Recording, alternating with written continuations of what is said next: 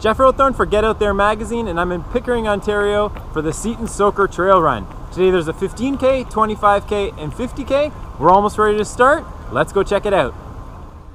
The rain and cool temperatures weren't scaring this group away as a record-breaking 450 participants eagerly towed the line for the 2016 running of the Seaton Soaker. After all, in this race, you're guaranteed to get wet regardless of the weather.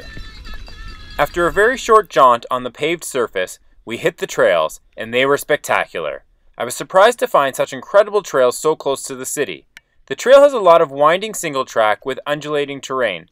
As the day went on and the rain kept falling, the conditions deteriorated, but everybody that I spoke to loved the mud and agreed that it only added to the challenge of the best trail race in the area.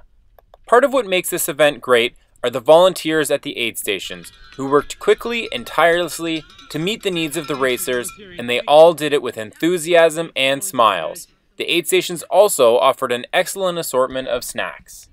The course had a lot of flat and gentle rolling sections where runners can pick up speed and really get into a nice groove. Of course, there are also a few notable climbs to help ensure that you get the full trail running experience, but what goes up must come down, and navigating the slippery downhills was certainly exciting. The river crossing was one of my favorite parts of the race and takes place near the end of the 25-kilometer loop.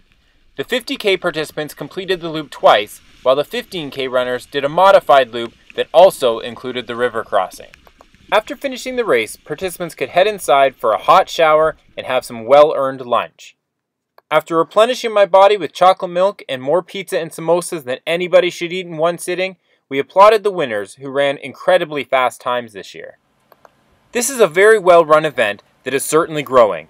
The race director's done an outstanding job of making sure that runners have a memorable experience at the Seaton Soaker, which is now a memorial run for his brother Ken Arnott, who holds a course record at Seaton and was passionate about trail running. This is Jeff Rowthorn for Get Out There magazine, wishing you happy trails.